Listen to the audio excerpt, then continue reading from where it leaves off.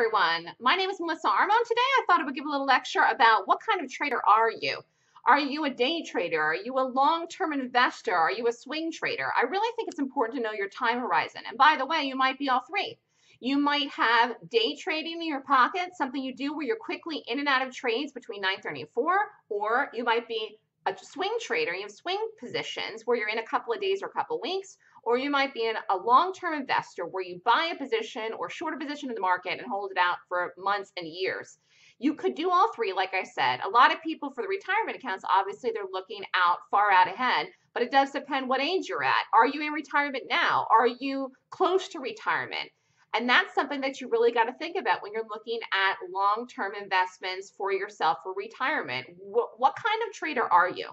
You can be all three if you want to, but the way that you manage risk and the amount of money that you risk and how aggressive you want to be with risk is very important. You might be very aggressive as a day trader, but you might not be as aggressive as a long-term investor, and that's okay.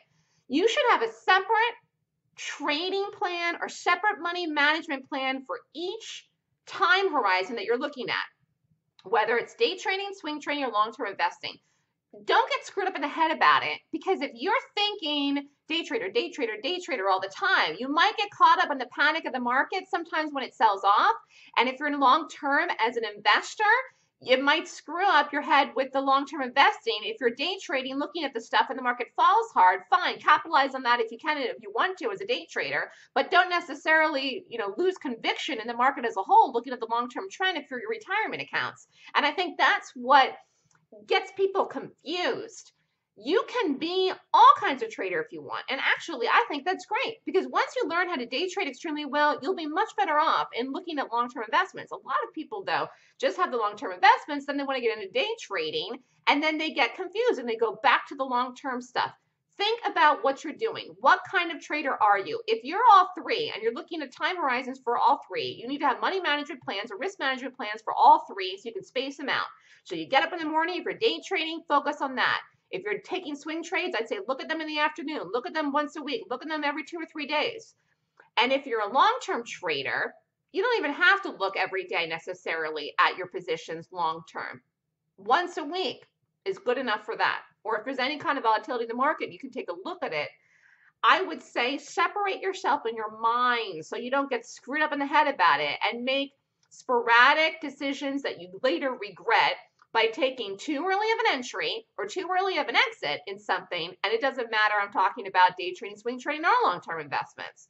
You want to make sure you get the timing right in your trades. I'd rather see people do that and make money and wait and make money at a great placement rather than buy in too soon or short too soon in a stock in something. The confirmation is extremely, extremely important. And really what helps you with that is knowing yourself, knowing how much risk you can take.